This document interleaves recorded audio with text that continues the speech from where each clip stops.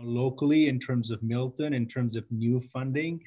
I was pleased to announce that we're providing additional 135,700 and to keep our seniors and care providers safe. And then there are three local institutions that are getting money. So Birkdale Place Seniors Community is receiving just over 43,000.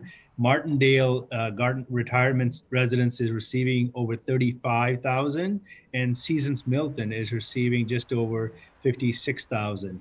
And this is all the money that is going to help them in terms of purchasing more critical supplies like PPE, sanitization, and to support more on-site testing to help further prevent and contain the outbreak.